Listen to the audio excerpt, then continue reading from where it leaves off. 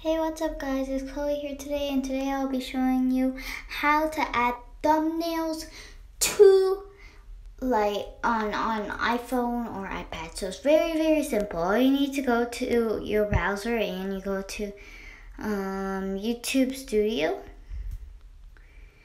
and you just type that in. Then you go to there and you don't press get the app, press continue to Studio. Then it will hopefully load, and there you go. There's now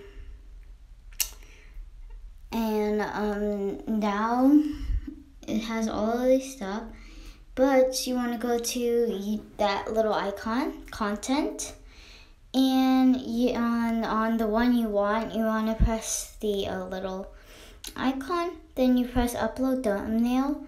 And then you just first need to verify your account, but I'm doing my other account right now, so yeah. But this one, you just need to upload the thumbnail, and that's all. So that's basically it. That's how you do it, and it's pretty simple. And yeah, that's all. Thank you guys for watching. Bye.